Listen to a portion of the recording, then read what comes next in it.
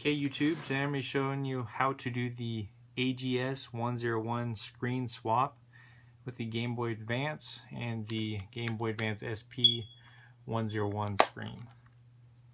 Okay, so the first thing we're going to do, what we need is a Game Boy that has that AGS 101 screen.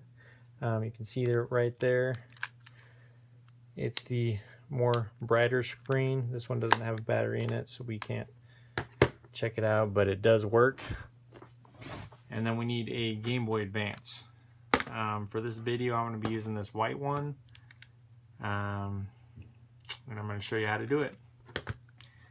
Okay, so first I'm going to take apart this Game Boy Advance SP. We're going to be using a Triwing.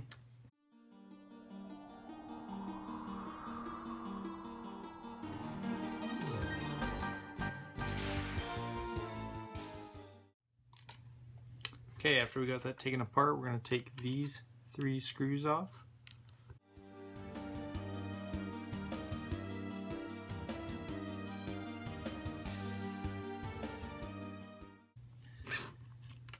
Lift this up. There is a ribbon right here. We're going to take those out, take that apart.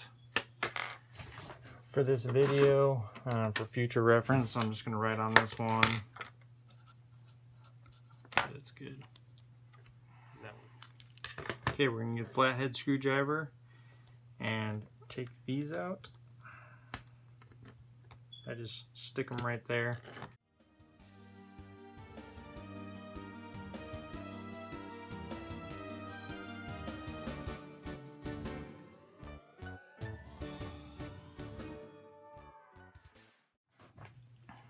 From there, unscrew these.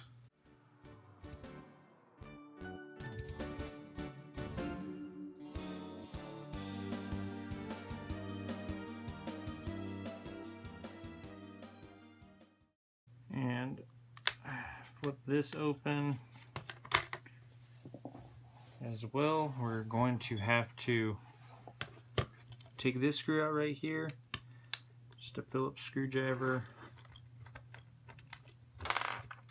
That will open up the screen and give you that screen.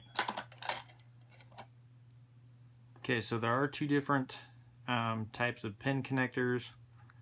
For this video, I just have this converter. Just make sure that it fits in there. It does, because I've already checked to make sure that model works. So we got the screen here. We're going to put it to the side, and then this is what we're going to be using. The links below where to buy this at. This is the best one. Doesn't take any additional soldering. Okay, anyways, now we're going to be taking apart this Game Boy Advance. For the video, I've actually already taken it apart. There is a Triwing right here, here, here, here, here, here, and then a flathead, or a Phillips right here. And after you do that, it just comes apart. And then you're going to be wanting to unscrew a screw here, here, and then here. And once you unscrew that, it'll leave you, well, we'll do it really quick.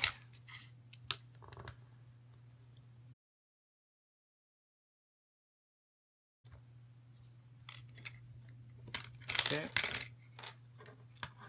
And we want to pop these up right here. Pull the screen out. Now we're going to want to kind of lift up on this to get that screen off, because it is stuck on there. I reuse these, so I'm just going to put this one in my pile. And we're going to take this off as well, because we're not going to need it.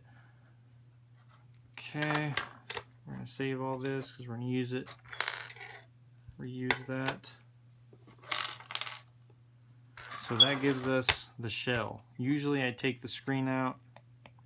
Just makes it easier when you're cutting it up to make sure the AGS 101 screen fits in there.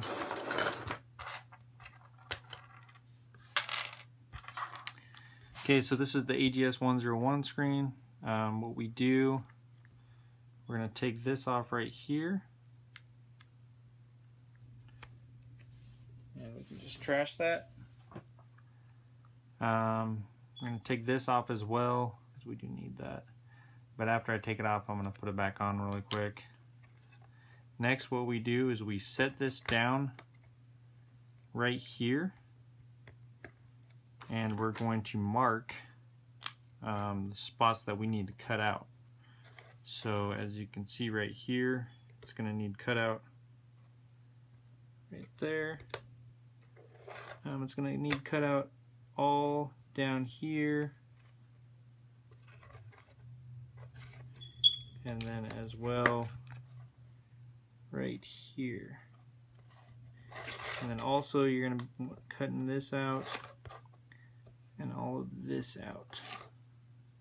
So now I have all the spots I'm going to cut out, and I'm going to put the screen protector back on it just to kind of shield it from any dust. I'll put that to the side.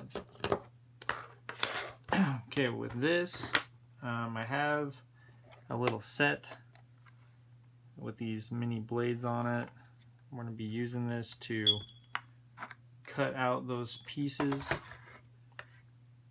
I'm going to be using, this set's not that great. I bought it at Walmart.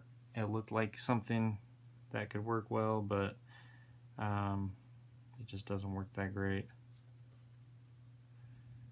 Okay, so what we're going to do is we're going to cut all this off.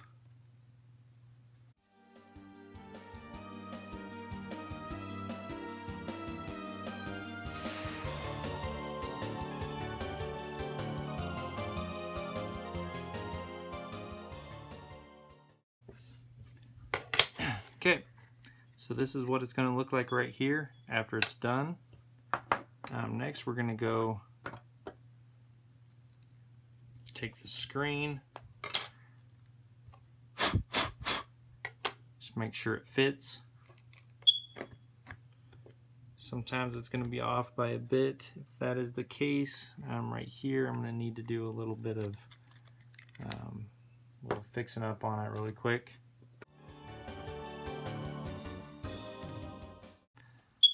So this should make it fit, and there we go. Perfect fit. Well, not quite perfect, but we'll take it. Okay.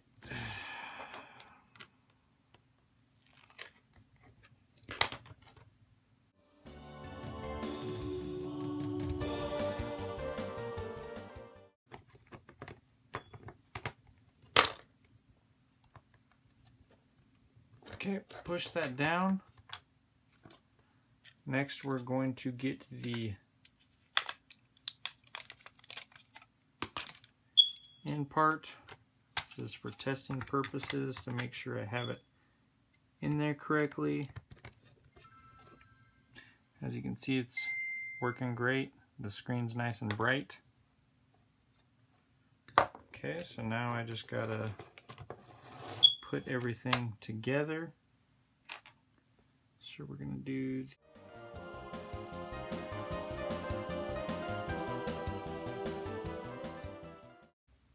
from here, we're going to put the screws back in.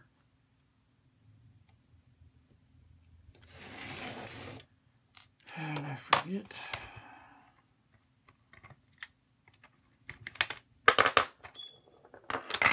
Do it this way.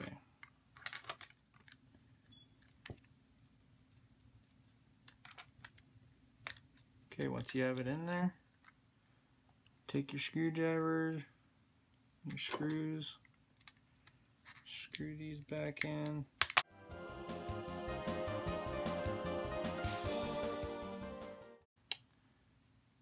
From there, we're going to put these back in there. Left, right.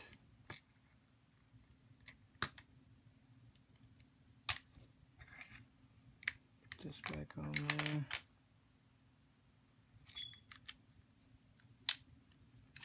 Now we're going to put this back on.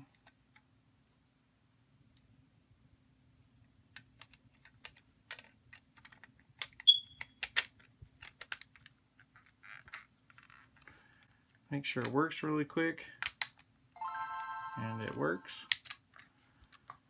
So now we're going to put everything back together.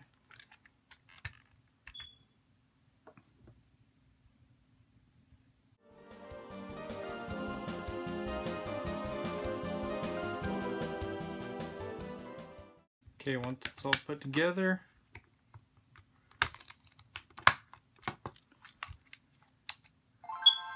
try it out. As you can see, it is very bright. We'll try a game in there so we can see how good it looks. Obviously, I'm going to have to swap this screen out. It looks a lot better than the other version without the backlight. Definitely an upgrade. I would definitely recommend doing this. Well worth it, especially if you have a AGS 101 laying around and it's not in that good a shape.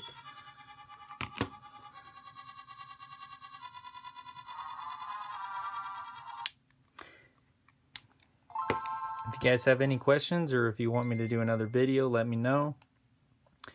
I've put all the specs on the bottom in the comment section.